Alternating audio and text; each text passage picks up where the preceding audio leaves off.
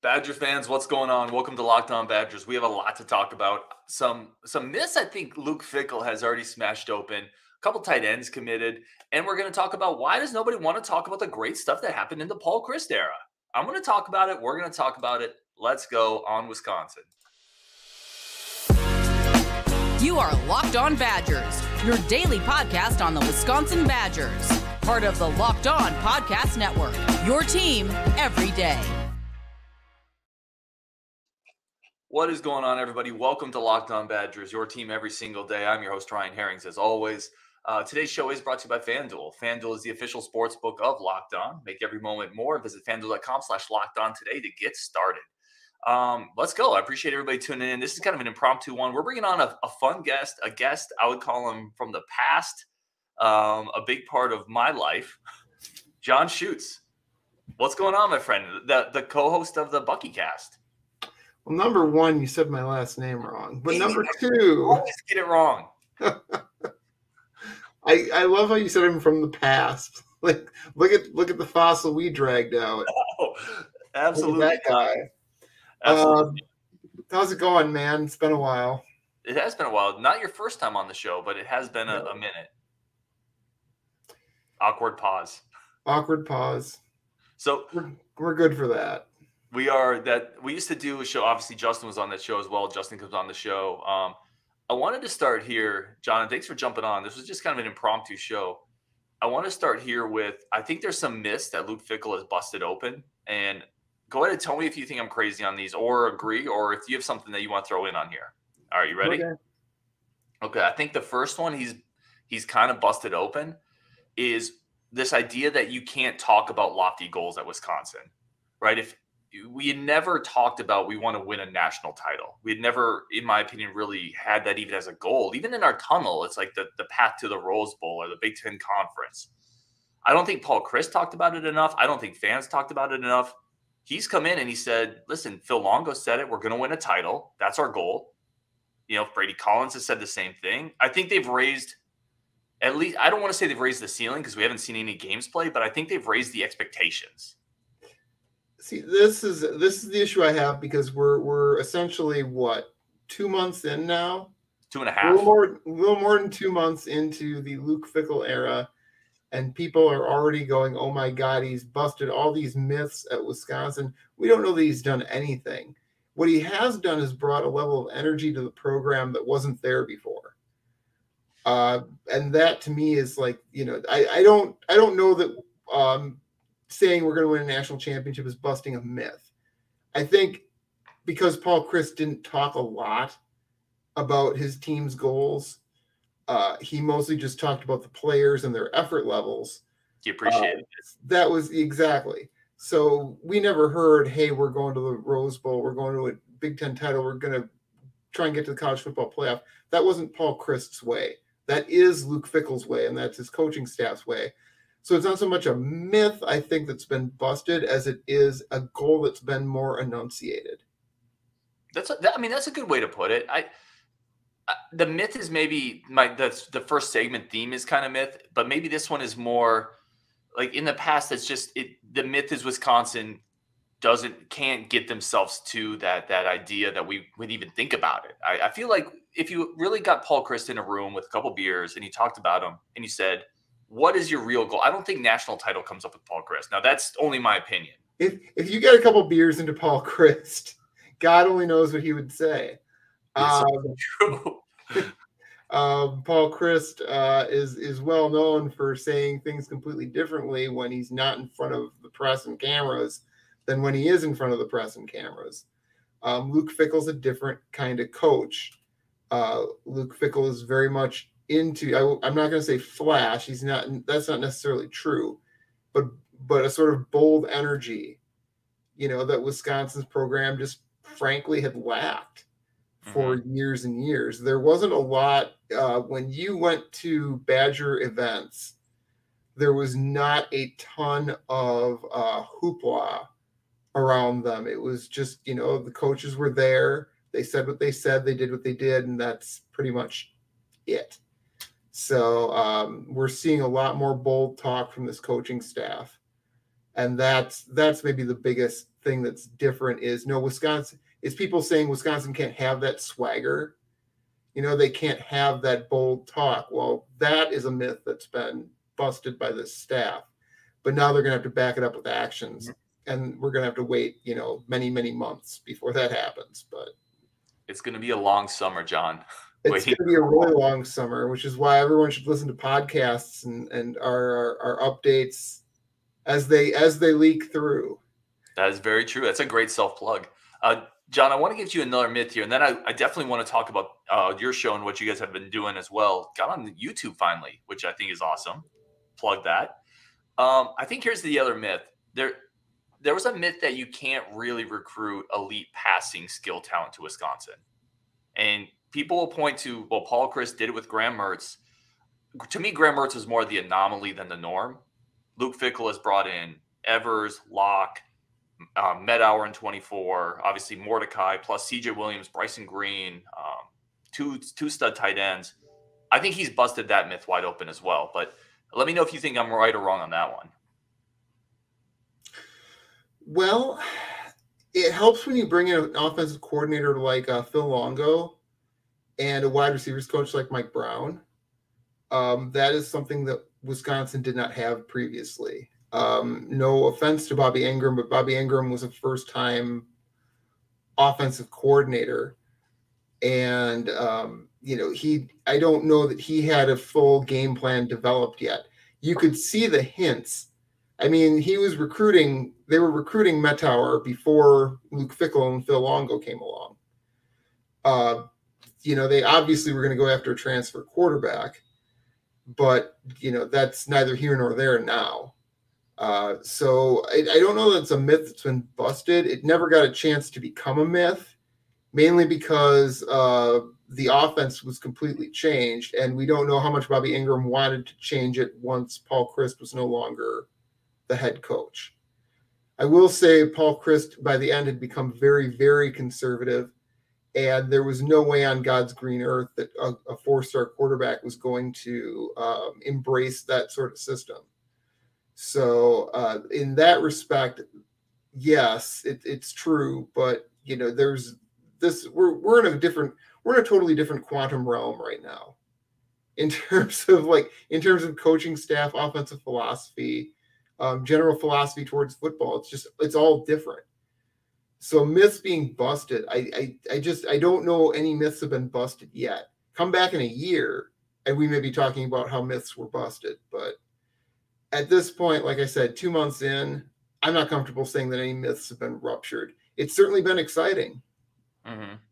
Well, I mean, maybe just recruiting can be exciting at Wisconsin is almost its own kind of little myth that's been busted open. I don't know. I kind of think that the idea went bigger than Paul Chryst. People talked about how difficult it would be to get elite quarterbacks and receivers at Wisconsin, to pull that talent in. And I think it was almost because that predates. That predates a little bit of Paul Chryst. It predates Paul Chryst. It goes back to Barry Alvarez. Well, BA got some receiver for sure. Well, he got recruits at receiver, but we're talking like way in the distant past. We're talking 20 years ago. Outside of Nick Toon, can you name me any elite wide receiver recruits that Wisconsin pulled in who turned out to be anything? Do you count Quintez Cephas? He wasn't an elite recruit. He was a sleeper. Craig Appleton was here for all of 10 minutes before he got himself kicked off the team. Yeah, he did. That's been it. So we have yet to see if these new wide receiver recruits are going to blossom at Wisconsin. I'm fairly confident that Bryson Green will, because he showed the skill level at Oklahoma State. We don't know about CJ Williams yet. We don't know about the wide receivers who came from Cincinnati. We don't know about Trech Kekahuna yet. We just don't know. No, that's a fair point. Listen, that's a very fair point. I've said several times that, all we're in it, we're still in the honeymoon phase, right? Now, Luke Fickell has won the honeymoon phase. I think that's fair to say. He's won the honeymoon phase. But there's a long ways to go in the relationship here. Is there anything else on your side that you can think of, that anything you said Luke Fickell hasn't come in your opinion, busted any myths? Is there anything he's come in and done that's maybe I don't want to say surprised you, but it's gotten you to a spot where you're looking at this hire differently from when it was first made? When it was first made, I think everyone was in shock. So it just went on from there. I mean, every time I've gotten grumpy about, it's been a week and we haven't heard anything from Fickell. What's going on?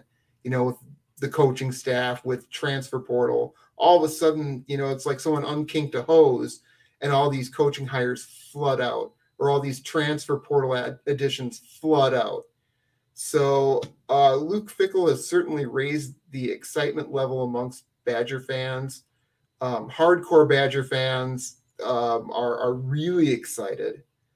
Even the casual fan, though, I'm sure has noticed that there's a lot more talk around the program. We're going to take a quick break here, come back with comments, talk about what John's doing on the BuckyCast. We got a bunch of comments both on the live chat and in YouTube we're going to get to next on Locked On Badgers. Plus, talk a little bit about your favorite moments of the Paul Chryst era and why nobody really wants to talk about that or acknowledge it. It's weird. We're going to talk about that next on Locked On Badgers. But first, today's show is brought to you by our friends over from FanDuel. FanDuel is, again, our number one sponsor of the show, our number one sports book in the country. There's a reason that we use them. And this year with the Super Bowl coming up, FanDuel is America's number one sports book. We're really excited about our new sports betting partner. And again, if you haven't used it before, that's amazing. It's awesome. It's a great way to get started. Download FanDuel now so you can bet Super Bowl 57 with the no sweat first bet. You'll get up to $3,000, $3K in back and bonus bets if your first bet doesn't win, guaranteed. FanDuel lets you bet on everything from the money line to point spreads to who will score the touchdown. I've talked about it. If you want to get a little hype on this, if you really believe in Luke Fickell, you believe in Tanner Mordecai, Wisconsin's plus 10,000 to win the Natty next year. Put like $5 on it, see what happens. That's what I'm going to do. And best of all, your winnings get paid instantly. Super easy to use. The interface is incredibly simple to get set up and get started right away. Join FanDuel today at FanDuel.com/lockedon to claim your no sweat first bet on Super Bowl 57. That's FanDuel.com/lockedon. Make every moment more with FanDuel, the official sportsbook partner of the NFL. All right, we're going to get back into this. A bunch of your comments. Get John back on the show. John, welcome. Oh, hold on. There you are. John. Hi, I'm here. John is here. I want you to take a second, talk about the BuckyCast, what you guys are doing. And I think you guys fill a unique niche in like this Badger podcast community. So definitely take a second and talk about that. Well, the BuckyCast originally was just strictly focused on football and men's basketball, almost exclusively. A little bit of men's hockey leaked in there. We've tried to diversify since then, especially talking about women's athletics at Wisconsin. Women's athletics is criminally undercovered at the University of Wisconsin. Obviously, the volleyball team is enormously popular. Turns out people really well. The women's soccer team is very good. Our softball team, very good as well. And no one talks about them very much. We have done a couple of different interviews. We interviewed Erin McKinney, the goalie from the women's soccer team. We just sat down with Maddie Schwartz, Katie Keller, and Kayla Conwent of the softball team. Really great interview with them. And this is meant to expose people to something maybe they don't often take a look at. But for like women's hockey and women's soccer, there's not a hugely appreciable difference between watching the men's sport and watching the women's sport. So if you get a chance, go out and take a look. We have a championship level women's hockey program. We have an NCAA tournament caliber softball team. And we've got a women's soccer team that has had tremendous success recently. We also do talk a lot about recruiting, and Luke Fickell has turned up the heat on us in terms of like covering. We decided to cover the offers that went out, and I'm telling you, that 30 plus offers a week, that's a lot of huddle film to watch, people. Yeah. Was that like a 2-hour show of just the offers? It was about an hour and 15 minutes because awesome. we kind of had to breeze through some folks because after a little while, you've seen 1'6'3", 190-pound wide receiver. You've seen them all. I think that's fair. And everybody listening, they're on YouTube too, the BuckyCast. Go check them out, subscribe. Because again, we're all about building up the community on this show and this channel and this community. More voices are better. We're smarter because of it. And again, they do. I've watched all their interviews, especially with the females, or women's Wisconsin sports, and they kind of shed a light on stuff that we don't talk about enough. So definitely go check them out. Subscribe on YouTube to the BuckyCast. Really good people over there. At least watch for the least worst option segment, because that's putting a fire under somebody to pick which two unpleasant options they would pick. So go check them out for sure. Go subscribe. John, let's get some comments in here. PT, I see you in the queue. We'll bring you on in one sec. Let's see. Logan Cowich, John, true or false, says we're winning a national championship confirmed. No. You're such a hater. I love it. Eric Thompson says, already liking the Fickell tenure. The moves that he's made have only benefited Wisconsin, in my opinion. John, I want to ask you this, because I've heard this, and I don't know if this is what Eric's talking about, but I've heard this opinion in another spot. Does the hiring of Luke Fickell and the buzz with recruiting, does that have a carryover effect to, in some way, lighting a fire under Greg Gard, in some way shining a light maybe if recruiting doesn't improve there? It certainly isn't helping Greg Gard. There's the Fire Guard crowd has gotten a lot louder over this losing streak, and the fact that there's a perception that Wisconsin has sort of lost steam again with all of its Plan A targets in the 2024 recruiting class it's going to be really hard for Greg Gard to shake that. If he always is considered to be the guy who, identifies the talent early but can't finish with them when the pressure's on, sooner or later that's not going to pass muster with Chris McIntosh. And if they miss the NCAA tournament this year, his seat goes to warm. It's not fair, but being a good coach, and make no mistake about it, Greg Gard's a really good coach. It's not enough anymore. There's got to be more to it than just you're a nice guy and you're a good coach. Yeah, I do agree with you there. And I'm also not, I don't know if you said one way or the other. I think you kind of did. I'm not in the fire Greg Gard camp, but his seat, I think you're completely right. His seat's going to get warm if he doesn't make the tournament this year. And I don't think they're going to. I mean, I don't want to put you on a spot, but if you had to take a guess one way or the other, where would you lean right now? Or are you just right in the middle of this one? Unless something drastic changes, as we saw in the last game against Illinois, I mean, they just don't have any offensive firepower. And we've said this on the BuckyCast before. I think there are 6, possibly 7 Power 6 players on the Badger basketball team, and that's just not good enough. Everyone else is just sort of filler. And you can't have that much filler on your bench. You've got to have at least a decent scholarship big. And right now, Wisconsin, outside of Stephen Crowell and Tyler Wall, does not have that. So, where do you put the blame there? You got to put it on Greg Gard. He's in charge of roster construction. You cannot trot out Carter Gilmore for 15 minutes or however many minutes he plays in a game and expect to compete in the Big Ten. It's just not going to happen. So what about? Oh, sorry. Go ahead. Sorry, I didn't mean to cut you off. No, you're fine. You're fine. I was just going to say, because I agree with you. I think at the end of the day, the buck stops at the head coach. That's why you make $3 or $4 million. I don't have his salary right off the top of my head, but that's why you make that type of money. Yeah. There is a group that says, well, it's hard to predict a player going pro and 3 transfers leaving the program.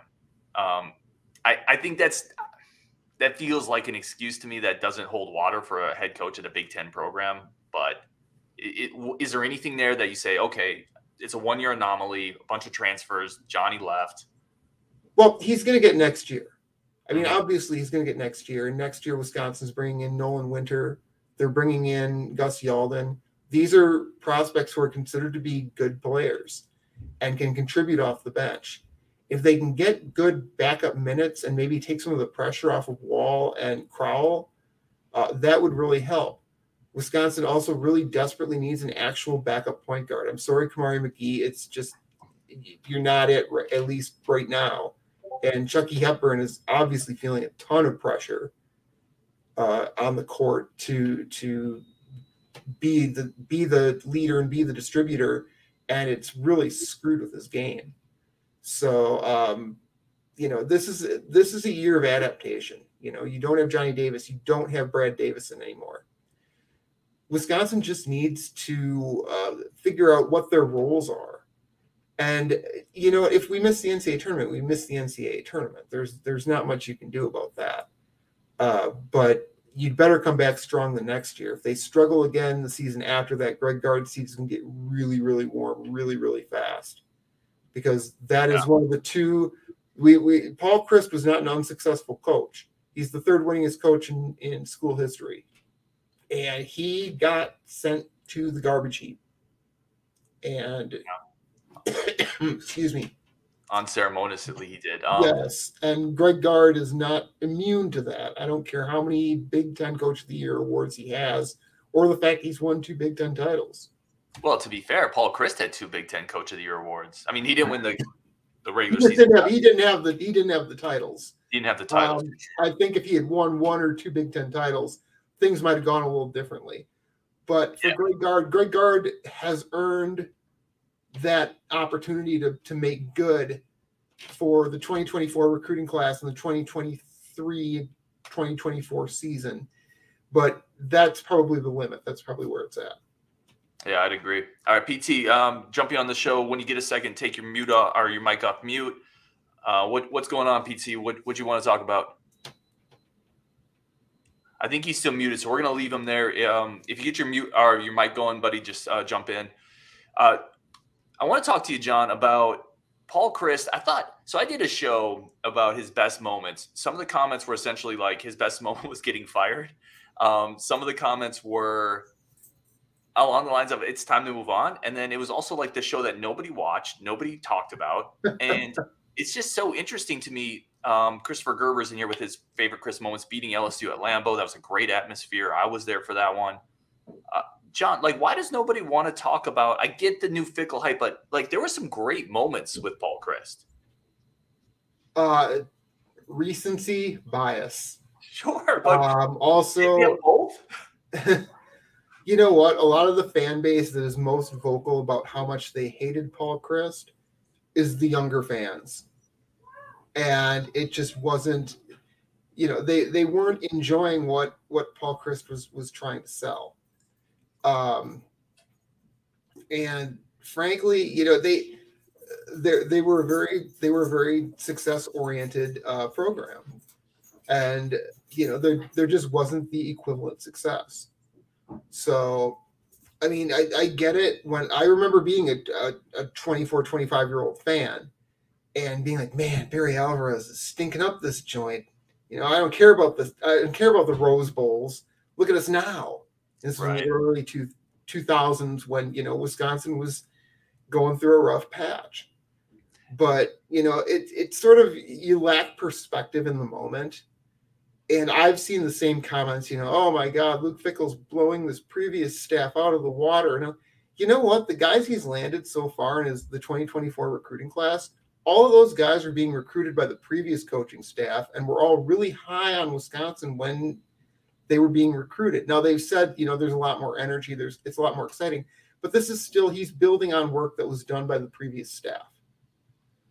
And so people have to remember something. Paul Chryst wasn't just sitting there drunk in a chair for the last 3 years he was there. He was trying to figure out what he could do to fix it within his parameters. The problem was he just couldn't get it done. And that does not negate all of the great moments that happened in the years prior to 2020, which was when everything started to tip downhill. Yeah, that's well said. I mean, certainly Brock or Grant Steck were high on that Paul Chryst staff. I got to be honest. I don't think there's any way they land a 4-star quarterback out of Texas, no matter how much they were on them. It's a maybe now. We'll never know. We'll never know. It's a fair point. All right, we got to take one more quick break. Then we're going to get into some of your comments and continue talking about some of your favorite moments of the Paul Chryst era. There are really good ones. Christopher Gerber's got a couple. We got more in the comments. I'm going to ask John for his specific ones as well. We're going to get into that next on Locked On Badgers. But first, a quick break for our friends of the show. All right, we're coming back in. Thank you everybody for tuning in to the show. Really, really do appreciate y'all. You are the best part of this community and why we're really building it. We're going to bring John back on, my old buddy from the Bucky cast, whose name I never pronounce correctly. Dude, I'm so sorry. Like, I don't try to do it. I just, like, in my brain a certain way. So, John, give me your maybe top 2 or 3 moments from the Paul Chryst era, whether it's a favorite player that he recruited, a game, a moment, a performance, whatever it may be. Boy, there are a few. Obviously the Orange Bowl against Miami was tremendous. I'm seeing the comments. Right. I put the good ones and the bad ones up. I get ones that disagree with me all the time too. So don't take that as a. I agree with Tyler, though. I didn't mean to lose my train of thought there. So really quick for the people on the podcast, because not everyone can see this. Tyler Strebber comes on and says, "John, come on, man. Nobody in their right mind think we're getting Mabry with Chryst as coach." I agree with Tyler on this one, John, just for the record. But go ahead. We'll never find out. We'll never know. The Orange Bowl obviously was the best. You know, turnover chain, my bleepity bleep, is always going to be like one of the iconic moments in Wisconsin football history for this century. It really can't be topped as a moment. Last year when they beat Arizona State, I think it was Arizona State in the Las Vegas Bowl. Those games where Paul Chryst's offense did exactly what Paul Chryst wanted it to do, and that is just grind down teams and make them feel helpless and hopeless because they couldn't stop simple running plays. That same season against Purdue, I was at that game. Wisconsin just ground the soul right out of Purdue. They just pounded on them and pounded on them. That was a good Purdue defense that had George Karlaftis, had a number of other NFL caliber players, and they just beat the snot out of them in the second half. There were the 2019 game that cinched up the Big Ten West in the snow against Minnesota, which I missed most of because I was in a movie theater watching Frozen 2 with my nieces. That was a great game. When I rewatched that, that was a tremendous game. Wisconsin fans don't really remember that part. They don't remember the Minnesota game in 2020, which I loved because Jack Dunn literally won Paul Bunyan's axe for us. He and Garrett Groshek. As much as people hated Jack Dunn for whatever reason, because he wasn't good enough, I guess. Well, I mean, we know the reasons, but it was nothing Jack Dunn did wrong, right? No. And in that game, he basically saved Wisconsin's bacon. I think he was their only healthy wide receiver. Mm-hmm. So those are the sorts of things, the little things that really stand out to me is, getting Wisconsin to win that many games in his initial season when all he had was a flotsam and jetsam at running back. A bad offensive line, really young offensive line. Yeah, it's one of those things where I look back and I'm like, there was so much promise there. So much promise, especially around 2019 when those good recruiting classes started rolling in and they just won the Big Ten West title. They had just punched. That's another great moment. The first half of that 2019 Big Ten title game when they absolutely punched Ohio State in the face. I know. Yeah, and then lost Chris Orr right before half, and the defense was never the same after that. And the offense did nothing either in the second. Yeah, the offense didn't do anything either. Anthony Lottie had to maintain tradition and drop a punt. That name is never, John, you were the first person to bring that name onto the Locked On Badgers podcast. Thank you. You broke the deal on Anthony Lottie. Let's get some never be broken. So Brett McDonald echoes your first one. He turnover chain my F&A. I can't. This is a family show. Probably peak era moment for me. Another one that you mentioned, this is from Tanner Plays Guitar Heroes. My favorite moment was when we went into Minneapolis 2019, crushed a top 10 Minnesota team to reclaim our axe. People forget that Minnesota team was 8th in the college football playoff rankings. Like that was a good Minnesota team. Won 11 games.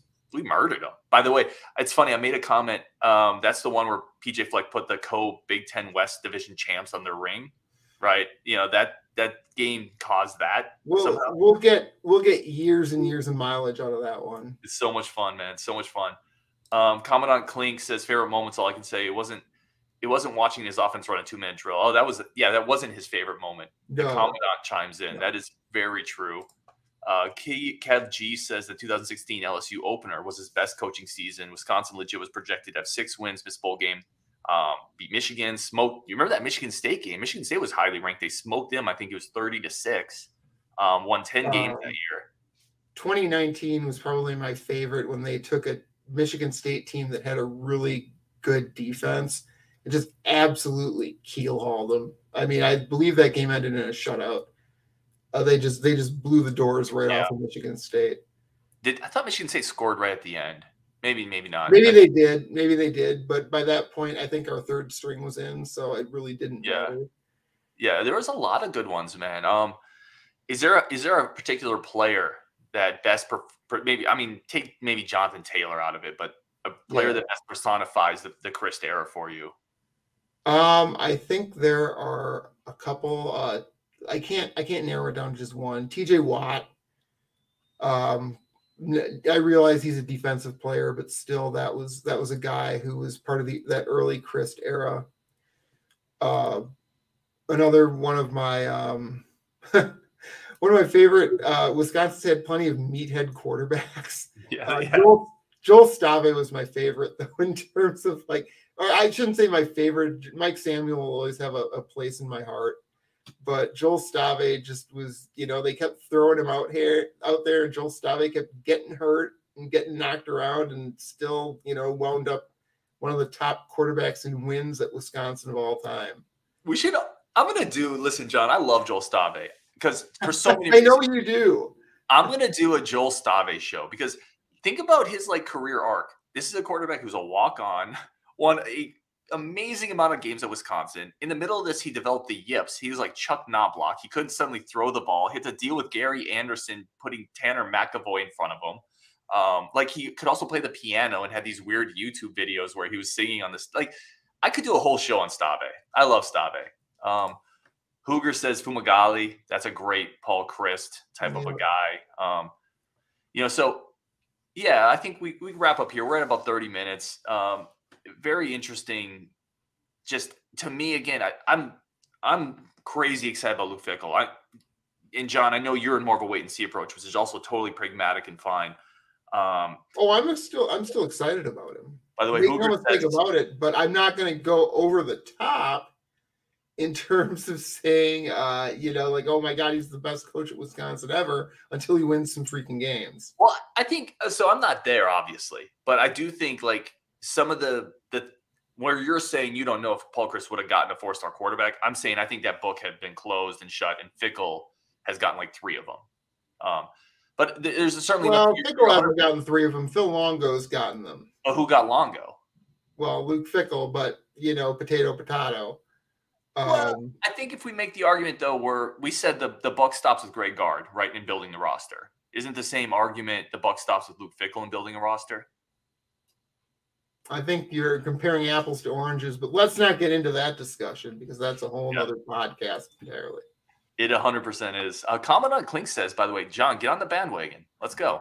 Don't be such a. No, I love it.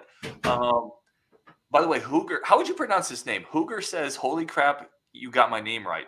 Oh, I thought he said, "Holy crap, you got my name wrong." Sorry, I got it right. Hooger. Okay, nailed it. Yeah, I was going to say, I don't think I can pronounce that any differently. Oh, Zach Bartz chimed in. He said, yep, it was 38-0 Wisconsin, Michigan State that year. So, John, you nailed that one. Derek says Fickell got those quarterbacks, and that's facts. I agree, Derek. I agree. I'll say this, and you're totally right, John. We don't know, right? Nobody's a crystal ball. We're never going to know. We're never going to know. A lot of the comparisons of Paul Chryst would have never gotten that guy. Well, Paul Chryst isn't here anymore. I'll say that. I'll say in conclusion, people need to turn the page. Okay, yes, I agree there. It's done, and you see it on message boards all the time. People are still beating up on Paul Chryst. It's Paul Chryst is an alumni. Paul Chryst poured his heart and soul into everything he did, and he wasn't in sync with the times anymore. So people just have to turn the page now. It's a different era. Stop looking backwards and saying, "Oh my God," compared to Paul Chryst, Luke Fickell. It doesn't matter what Paul Chryst was. Focus on what Fickell is. Yeah. And that's my concluding remark. No, I think that's perfectly said. I think that's 100%. I drop my mic now. Stingray says PC, and I think this is kind of talking about similar stance what you had. He said PC was great. The recent recruiting says maybe overshadowed it. You can sense the energy for the future. Like both those things can be true. Like PC was great. We won a lot of games. We were never bad. But this success just is driving a wave of momentum. John, thank you so much for tuning in. Bunch of comments I didn't get to here. Let's finish on here. Ryan Robbins says, I'm just joining in. Jamel Howard announcing potentially to the Badgers tomorrow. You've talked about Jamel Howard. I've talked about Jamel Howard. I think that's a huge potential get, John. Any thoughts on Jamel Howard to kind of wrap up this show? He's a big man, prototypical nose tackle. And, LSU and Miami were in there at the end. We'll see if Wisconsin gets him. All indications are that they will, which is kind of a shocker. But that's another credit to Luke Fickell to get back in there and drag another prospect who wanted to go and bring him back. That's a number of players that he has gone out and said, no, look, Wisconsin still wants you. We still want you. Look how bright the future is. Yeah, well said again. We're going to wrap up there, y'all. Coming up, I think tomorrow, we have a John Garcia interview that's going to drop talking about the new tight end recruits. The next day, Jason Jordan talking about Con Knipple, K. Rogers, and McDermott. And then the next day, we're talking Greg Gard. John, we're doing a big Greg Gard show about how he should or should not get fired. That'll be a fun one, huh? If it's going to be open to the public, that's going to be a crazy show. Well, listen, you and I are on the same boat with this one in terms of Greg Gard. Like, he should not get fired. That's where I'm at. But we're going to talk about that one on Thursday, y'all. So if you're in the live chat now, tune into that one. John, one more time, where can they find what you're doing with the BuckyCast? Where can they follow you? Just go out to Twitter. It's at the BuckyCast. You can subscribe to our YouTube channel. Otherwise, you can send us an email. We still love to get emails, even though we haven't gotten any in a while. It's the BuckyCast43@gmail.com. That's it, everybody. On Wisconsin. Commandant Klink with the last comment of the show. If we get Howard, I will be over the moon. That's right, sir. The Commandant weighing in. On Wisconsin. Appreciate everybody. We'll talk again tomorrow. Peace out, people.